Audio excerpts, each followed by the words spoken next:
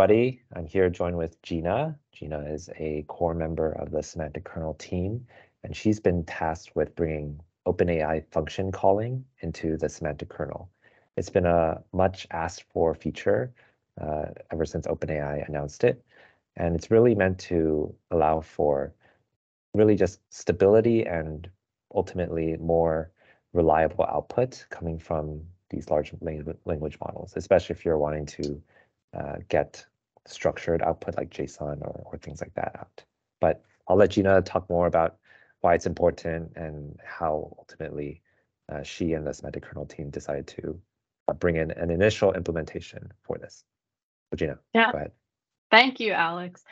Yeah, so OpenAI's function calling, I'm sure many who are watching these videos are already familiar with the feature, but if you're not, what it allows you to do is in your request to OpenAI, you can provide information about a set of functions that you have available and let the model choose if it wants to just reply with a normal chat message or if it wants to choose to call a function. It could tell you what function to call and the parameters that you need to call.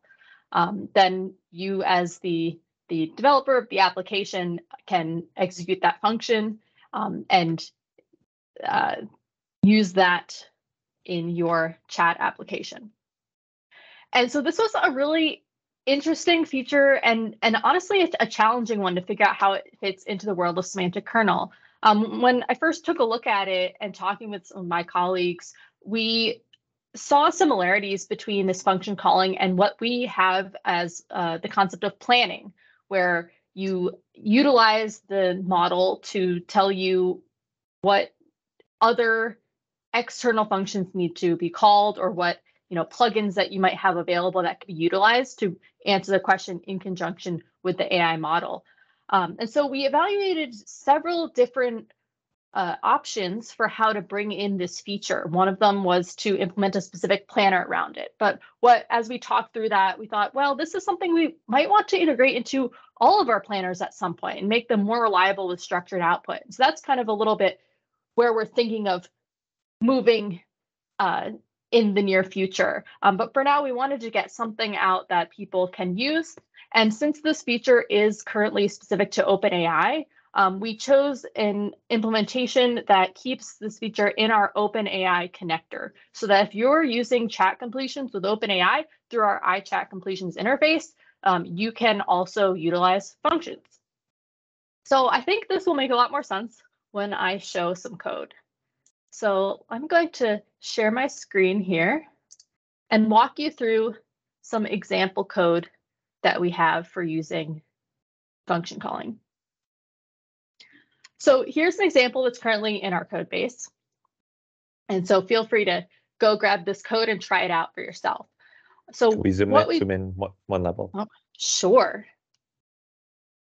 Is that better? Yes. All right. So in this example, the first thing we're going to do is initialize the kernel. Let's scroll down to where we do that. So I'm setting up my kernel to use OpenAI chat completion, although this also works with Azure OpenAI as well. And I'm going to import some functions and plugins. So in the semantic kernel, we have one of our core plugins, that's the time plugin, and that has some functions about like what day is today or what time is it.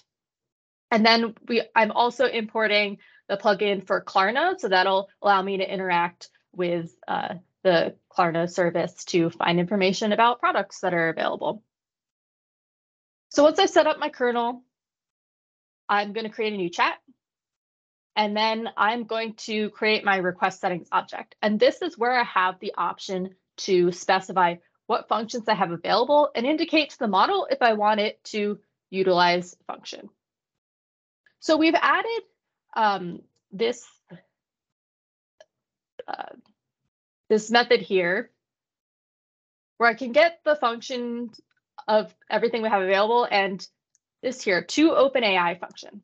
So we've added this model to represent the functions that we can make available to OpenAI. So this gives us information about them. We create this function definition that OpenAI is expecting, and that includes like a description of the function and all of the parameters needed. So we use this class to define that. And so we've added this translation layer where you can easily take anything you have registered with the kernel and convert it into that function description that OpenAI is expecting. So I've set my list of functions here. And then there's one other parameter we've added onto our request settings called function call. And this, we have a few options for this. So if we want to allow the model to choose whether or not it wants to indicate a function call and to choose which function that is, there's an option for auto, which is the one I'm using here. If I want to tell it to use a specific function, I can give it the name of that here. So for example, this is for the time plugin and the date function. Or if I say, you know what, I don't want to use a function at all, just give me my normal chat completions, we can indicate function call none. And then once I have that set, I'm going to do my completions. And let's take a look at the code there, but then we'll give it a run and see what happens. So what we're going to do is we'll call get chat completions with our chat history and that request settings that I just set, and we'll get a response back. And so in your app, you're going to have to take a look, well, do we have a chat message response? If you're getting a function response from the model, this is going to be empty. Instead, if you get a function, that's where you'll have to check chat result.get function response. And again, we've added this translation layer to get a function response object that contains all of the information that's easily available for you. So I can go through this function response. You know, in this example, I'm printing out the information about it, the name of the function and all the arguments that the model has said to use. And then we've also added some helper functions to look up the function in the kernel. So if you are able to use this function calling feature with any functions you have available. The kernel doesn't have to know about it as long as you can provide that function description to the model. But we want to make it super easy for you to utilize functions that are already registered with the kernel, because we have all that information. So here we're going to try to look up the function response we got back and see, is this an SK function that we know about? If so, we can run that with the kernel. And then we can see our results. So let's take a look at this in action. Just going to run the example here. So first, I'm going to query with what day is today? And the model has said we're going to use, zoom in a little here. We're going to use the date function from the time plugin. Today is Friday, September 29th. And then I want to know, well, what computer tablets are available for under $200? And for this one, I'm letting the model decide what function to use. And it decides to use products using get from the Klarna plugin with these parameters. Country code US, I'm asking for computer tablets, max price of $200. And so this is the JSON response that I got.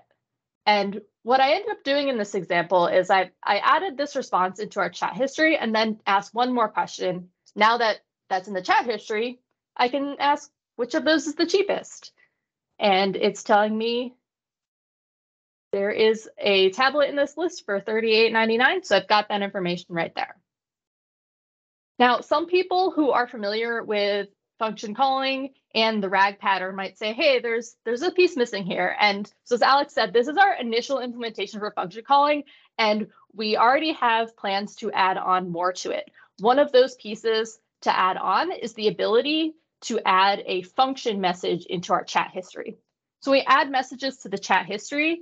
There's a role attached to them. You might have the user role, the assistant role, the system role, and we want to add the ability to add a function role. So the flow would be you send your user message to the model responds back, call this function.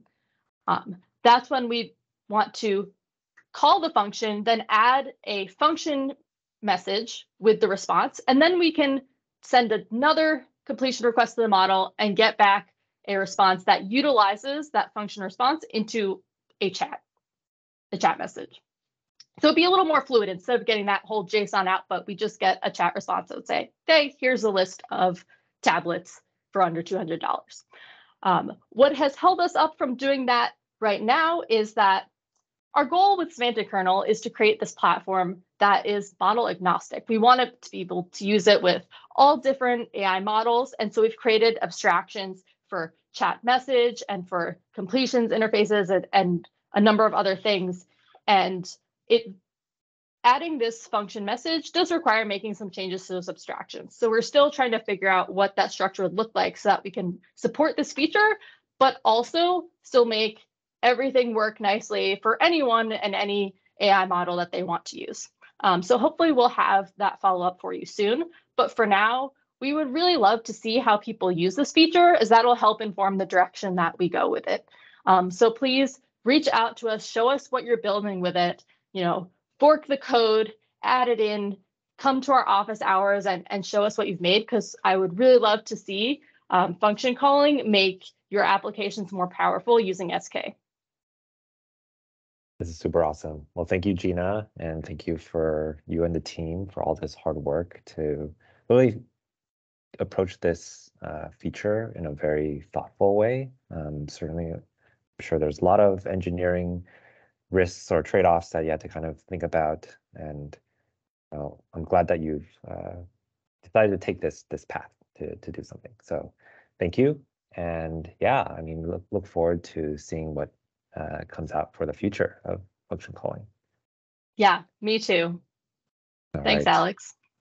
Thank you.